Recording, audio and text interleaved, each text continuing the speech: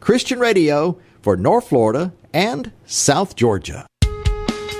Welcome to Striking the Balance with Pastor Christian Toth, the radio ministry of Calvary Chapel, Panama City Beach, Florida.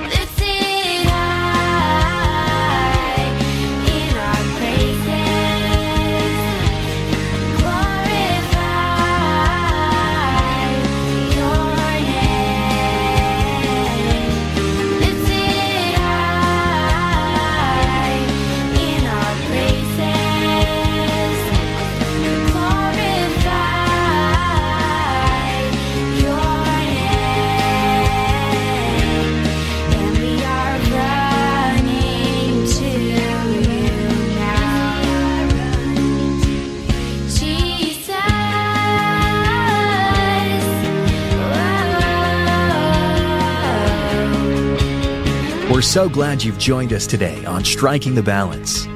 Our vision as we open up the Word of God is to strike the biblical balance as we teach book by book, chapter by chapter, verse by verse. Thanks again for joining us today, and we hope and pray that these messages help strengthen your walk with Jesus. Coming up on today's program, we're closing out our study through the book of Acts as we finish up chapter 28. We'll learn of the Apostle Paul finally arriving in Rome after being falsely accused and in prison for over 2 years.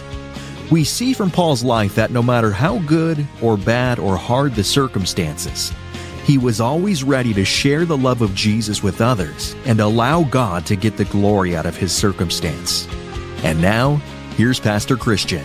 So this is why we cannot be captives of the moment. You know, you're in a moment when people say, you're a murderer, or you're like the worst guy in the world. And then you're the best guy in the world. Like you're just amazing. Like, don't believe either. Don't believe either of that. You know what I mean? You know who you are. You know you're not who you were. Praise God for that. But you know you're not who you're supposed to be either. You got a long way to go. Right? We all do. So it's a process of sanctification. But we're saved by grace through faith. And God is working in us. So it's interesting how quickly people change their minds and draw conclusions on things. And this is why we can't be captives of the moment, even when we talk to other people and they have a different perspective of us. Please know this, dear brother and dear sister, that these people can be persuaded to have faith in Jesus Christ, whoever they are that they're talking to. And sometimes God is going to use hardships, like he used the hardship of a snake biting his hand, in your life to draw others to Christ. So your hardships in your life, they might be there for a purpose. They might be there by intelligent design. God might have designed your hardships. So in the midst of your hardship, pray that there's no harm that comes upon you, and pray that people come to Christ through your hardship. Because this is what the story is. And so we don't just teach the Bible, we live the Bible. So the reason we teach the Bible is so we can live the Bible, so we can get equipped, so we can live the Bible. Some people will not read the Bible. They will not. But they're going to read your life. You are the Bible that they read. There's people that will never open up a Bible, but they read your life because they know you're Christian. They'll read you, especially in the hardships. Because your body language and your choices and your attitudes, they speak so loud, it's unavoidable. They're going to read your life, and they're going to see how you deal with adverse circumstances. And when you decide to not make any big deal about it because you took it to the Lord and you left it there, you didn't pick it back up. You know what I mean? You cast your cares, so now you don't care anymore because it's the Lord's problem because you gave it to him. And you just go on with your life. And so their hypothesis, you're really challenging their hypothesis of you being a murderer or being a bad guy, a bad girl. Their hypothesis about you and about your life is proven wrong based on the decisions that you make. And that is what God uses to open up their heart to change the way they view life as well. That's what God uses to draw people to himself. One of the things he uses. Now notice the extreme in mindset, from assuming that Paul was a murderer to assuming that Paul was a god. In life, people are going to love us. People are going to hate us. Some are going to think that we're amazing. Some are going to think that we're not so amazing. That's why your identity is not based on what people tell you on social media.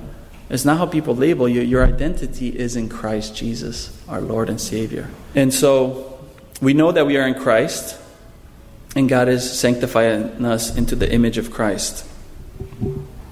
So in that region, there was an estate of the leading citizens of the island, whose name was Publius, who received us and entertained us courteously for 3 days. And it happened that the father of Publius lay sick of a fever and dysentery.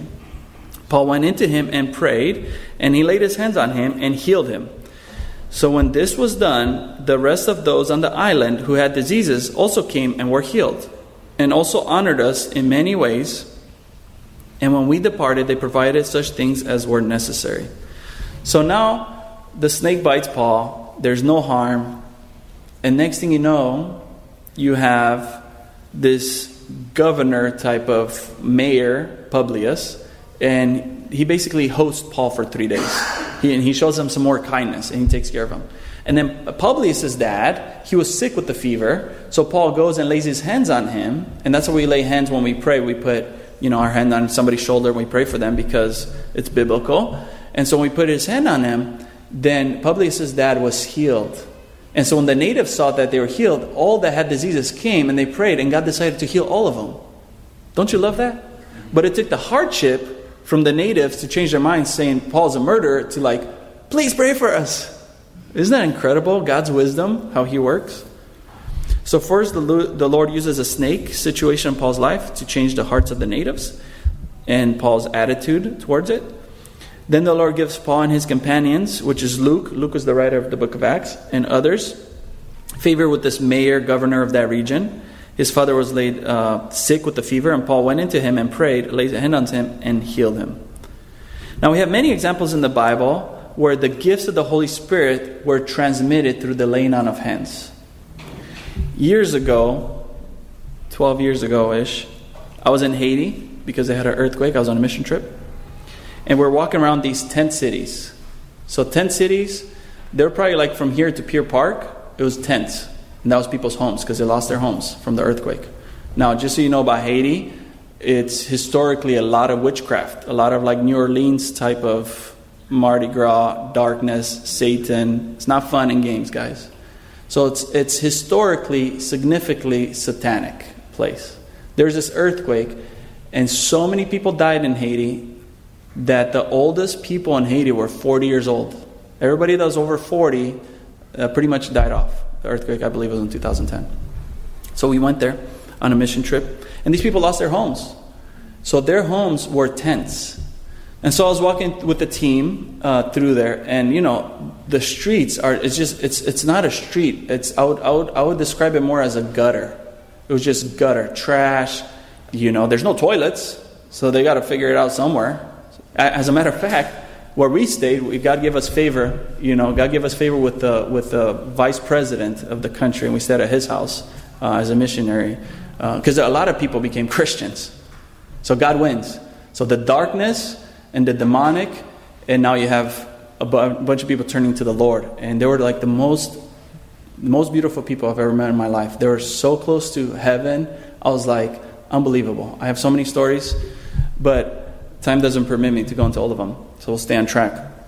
But we're in this tent city, so I walk in, and there was this gentleman, maybe he was 70 years old, and he was just sitting up on his bed. And they speak Creole, which is a variation of French, so they don't speak English, but I asked if I can pray for him. So he said, okay. So I put my hand on his shoulder, and when I put my palm on his shoulder, I felt the heat in his body. He had a fever, right? And we're teaching about Paul laying hands of Publius' father. So I prayed for him. As I prayed for him, within seconds, I felt his body temperature go down. Within seconds. And praise God for that. And we walked outside, and then our group that was separated, a part of our group, they said that they had the same experience with somebody else at a different tent at the same time. God's mercy. So after 3 months, we sailed in an Alexandrian ship whose figurehead was the twin brothers, which had winter at the island. And landing at Syracuse, we stayed 3 days. From there, we circled around and reached Rhegium. And after 1 day, the south wind blew. And the next day, we came to Puteoli, where we found brethren. And they invited us to stay with them 7 days. So what a blessing it is to be away from your home and to find believers in Jesus Christ. You're automatically home with other people in the body of Christ. Because all Christians are part of the family of God. Even if you just meet somebody for the first time, because the Spirit of God is in them and they're born again just like you have that instant bond and that instant refreshment that comes from the Lord when God's family gets together. That's what the Bible tells us, and God knows that we need fellowship. We need to go to church. We need to be with each other. The Bible says, don't forsake the assembly of the brethren together as you see the day approaching. And God has given you gifts of the Holy Spirit. And when you're at church, you give God an opportunity to use your gifts, whether it's the gift of the word of wisdom, whether it's the gift of helps, whatever gifts God gives you. And then you can edify and build up others in the body of Christ. And other people use their gifts to edify and build you. That's why this does not happen when you stay at home and watch church on TV. Because that is not God's design. God's design is for you to exercise the gifts of the Holy Spirit to bless others and to be blessed by others. That's how God biblically has designed it to be. Now, in our generation, what they're doing right now is they're looking at church and they're deciding, is church practical? Is it convenient for me? Can I pencil in God in my schedule?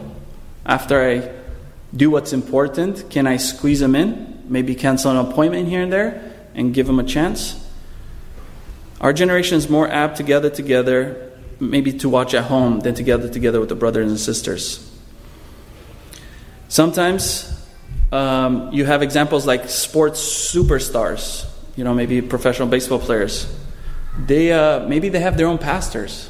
I don't need to go to church. I hired a pastor. I have enough money to pay this guy's full salary. He makes more money with me than he would make to pastor a church. So he just give me a sermon. And I don't have to go to church because I have my own pastor. Give me a message. Not too far from us. Not too far from Panama City Beach. I'm not going to tell you which direction. There's a church. The congregations are very wealthy. And they decided that the message is only going to be 12 minutes long. And the reason they decided that is because time is money. So we got to get in and out because I got to go make money. So you have 12 minutes to teach me about the Bible because I got to go make money. That's happening today. Not too far from us, very close. So they squeeze God into their schedule, or others watch online because it's convenient and they don't want to go anywhere. You don't have to go far away to go to church. You don't have to drive the 98 or Back Beach or Front Beach Road. You don't have to fight traffic to go to church. People can find their own thing to do. Why make all this effort? I could just have church in my backyard. I can kind of redesign God's biblical plan for the church.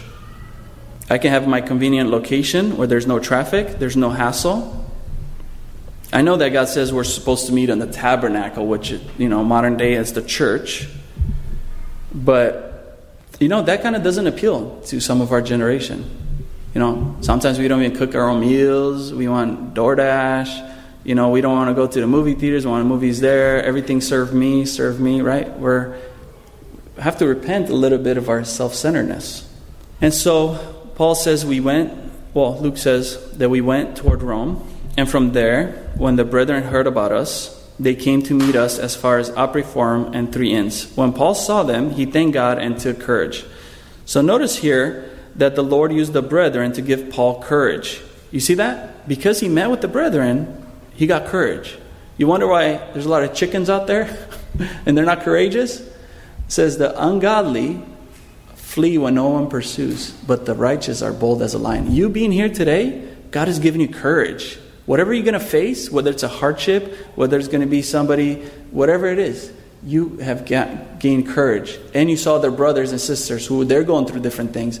And iron sharpening iron. You gave God an opportunity to make you strong for Him. Paul saw that people were getting saved. So no matter what Paul was going through, it was all worth it. Sometimes the Lord allows us to be in places of storms, like Panama City Beach, where we hide in our closets, or shipwrecks. Because that's where His people are, and that's His heart. The iron will sharpen iron, so does a man sharpen the countenance of his friend. Now when we came to Rome, the centurion, which is leader of 100, delivered the prisoners to the captain of the guard, but Paul was permitted to dwell by himself with the soldiers who guarded him. So Paul got special favor that he didn't have to be locked up because they knew he was innocent. but he appealed to go to Caesar. So the Lord blesses Paul because he was innocent and put him just with the soldier, but he had freedom to roam around and do his life. And it came to pass after 3 days that Paul called on the leaders of the Jews together. So when they had come together, Paul said to them, "Men and brethren, though I have nothing against our people," I'm not here to complain about the Jews, "or the custom of our fathers. Yet I was delivered as a prisoner from Jerusalem into the hands of the Romans. So when they had examined me, wanting to let me go, because there was no cause for putting me to death, but when the Jews spoke against it, I was compelled to appeal to Caesar. Not that I had done anything to accuse of my nation. For this reason, therefore, I have called you to see you and to speak with you, because the hope of Israel, I am bound with this chain." So Paul is wanting to assure the Jewish leadership in Rome that he's not there to speak bad about the nation of Israel. That's not his purpose. He's there because of a political situation where they actually try to kill him for preaching the gospel. And he had to make his appeal to kind of save his life, and God kind of used that to preach the gospel some more in Rome. So he wanted to assure them that he wasn't there to be a troublemaker. He wasn't there to make any derogatory accusation against the nation of Israel. The hope of Israel, of course, was the hope of the coming Messiah. And this was Paul's message. This is what he preached from day until night. And this is still the hope of Israel today, that the Messiah will come, the Prince of Peace. We pray for the peace of Jerusalem, but there will be no peace in Jerusalem until the Prince of Peace comes back and sets foot on that land. And this is the hope, Paul said, "I am bound with this chain." And they said to him, "We don't know what you're talking about." They said, "We neither received letters from Judea concerning you, nor have any of the brethren who came reported or spoken any evil of you. But we desire to hear from you what you think. You tell us. We don't know these accusations against you." He says, "Concerning this sect," meaning the way, meaning the Christians, "we know that it's spoken against everywhere." It's spoken evil of. So the Christians, being a Christian was actually a derogatory term. It was you're Christ-like. That wasn't like, we look at it as like it's a good thing, right? We were actually labeled Christians because before it was called, they were of the way, the truth, and life, the way of Jesus. "Oh, you guys are Christians." So that was like a put down. And he says, "We hear that, Christians are bad. So Paul, you tell us." So what a good opportunity for Paul to preach the gospel of the more excellent way. They were willing to listen to Paul, what he had to say about Jesus, about the Christian faith. So when they had appointed him a day, so they scheduled him to speak in front of them, many came to him at his lodging where Paul was staying, to whom he explained and solemnly testified of the kingdom of God. And here's what Paul did, and this is where I titled my message from: "Persuading them concerning Jesus from both the law of Moses and the prophets from morning until evening." I love that. Paul was just teaching them with their own script. He built the bridge. He's talking to Jews, so he went back to the Old Testament. Whoever you're talking to, build a bridge and then bring Christ. Find something in common. You guys like Atlanta Braves? Talk about Atlanta Braves. Bring Christ. You guys like cars? Talk about cars. Bring Christ. Build a bridge. All of us are created to build a bridge with unbelievers so we can bring Christ. Build a bridge and bring Christ. So the Lord gives Paul an amazing opportunity as he brought many people to Paul where he was staying. Paul explained to them about the kingdom of God, and he persuaded them concerning Jesus from the Old Testament, which is what the Jews were familiar with. This was their bridge. Now, part of the Old Testament, not the whole Old Testament, part of it is the law of Moses, and part of it, which is the first 5 books of the Bible, Genesis, Exodus, Leviticus, Numbers, and Deuteronomy. And part of the Old Testament is the prophets. You have the major prophets, which is Isaiah, Jeremiah, Ezekiel, and Daniel. And they're referred to as the major prophets, not because they're more important, but because of the size of their writings. So the books are more chapters, they're lengthier, so they're labeled as the major prophets. They're major just because their books are long, not because they're more important, because all Scripture is important, and all Scripture is God-breathed. And then you have the minor prophets, which have shorter prophecies and books in the Bible, which are the books of Hosea, Joel, Amos, Obadiah, Jonah, Micah, Nahum, Habakkuk, Zephaniah, Haggai, Zechariah, and Malachi. So Paul used all those books that I just listed, and he preached Jesus from them. Did you know that Jesus is in all those books? The Bible says that in the volume of book, it is written of me. So any book that we're going to teach, Jesus is there. And if you don't find Jesus in the book, I don't know. I don't know what to say after that, because Jesus is there. Paul preached to them all day from morning until evening. And some were persuaded. Praise God. See the result? Some were persuaded. Healthy sheep beget other sheep. But some disbelieve. So it's okay. Some people are not going to believe, and God doesn't violate their will, and we're not going to violate their will, but we're going to give them a chance to come to Christ. And this is always the response. Some are persuaded, and we thank God for that. So when they did not agree among themselves, the Jews, they departed after Paul had said to one word. So now Paul quotes Isaiah, which we covered this last Wednesday night. And basically here, there's a prophecy in Isaiah that Luke records here that Paul said, which is basically like, the gospel came to the Jews, some of you guys believed, but mostly you guys rejected it, so now the gospel is going to go to the Gentiles, and the Gentiles are going to believe and they're going to get saved. So this is the prophecy in Isaiah, and it's repeated here in Acts chapter 28. Here's a prophecy. It says, the Holy Spirit spoke. Don't you love that? And we're studying the Holy Spirit on Wednesday nights. He speaks. God is so good to us. The Holy Spirit spoke rightly through Isaiah the prophet to our fathers, saying, go to this people and say, so the prophets went to the nation of Israel, hear, you will hear, and you shall not understand. So you're hearing the message, but you're choosing not to understand it. Seeing, you will see and not perceive. You see, but you're rejecting Jesus. The nation of Israel as a whole rejected Jesus. For the hearts of this people have grown dull. You kind of harden your heart. Their hearts are hard to the Lord. This is the prophecy. Their ears are hard of hearing, and their eyes they have closed. Notice here that they closed their eyes. You see that? They chose. Like, remember when Lazarus was raised from the dead? That was evidence. And you know what the Jews wanted to do? Kill Lazarus, destroy the evidence. So they closed their, oh no, we don't see anything. That was their choice. They closed. And the Bible says that blindness has happened in part to Israel. But he's coming back and he's going to open up their eyes after the rapture. And they will come to faith.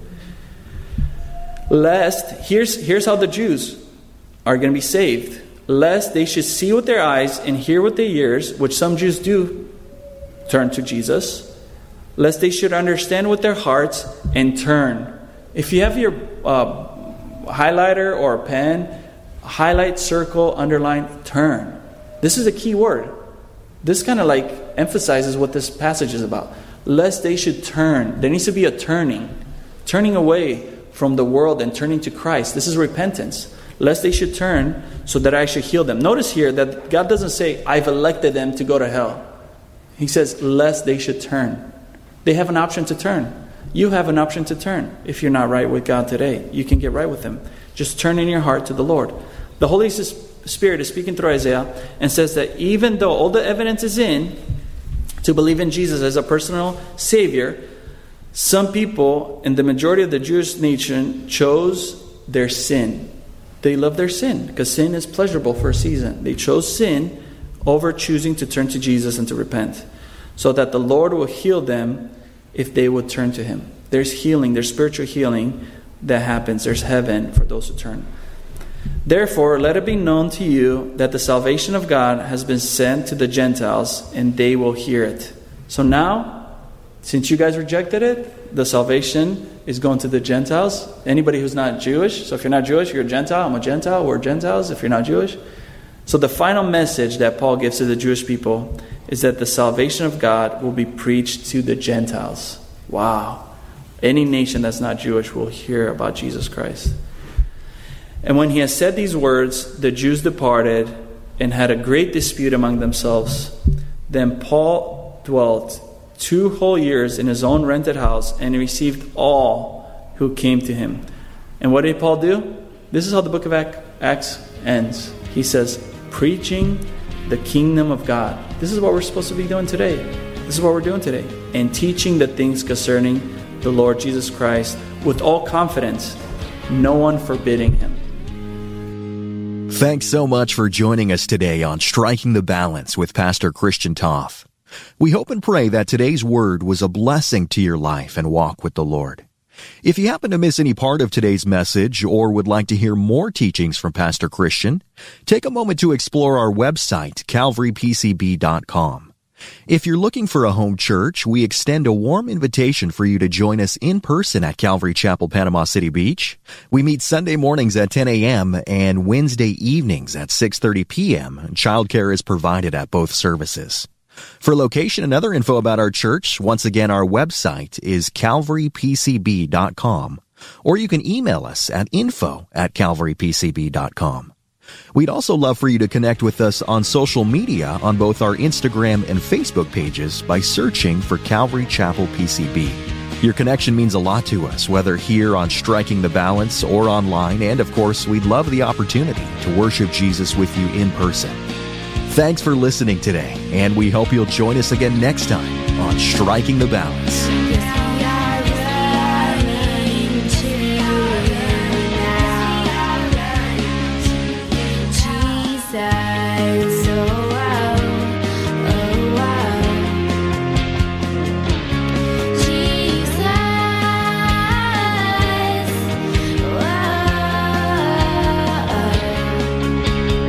Striking the Balance is brought to you by Calvary Chapel, Panama City Beach.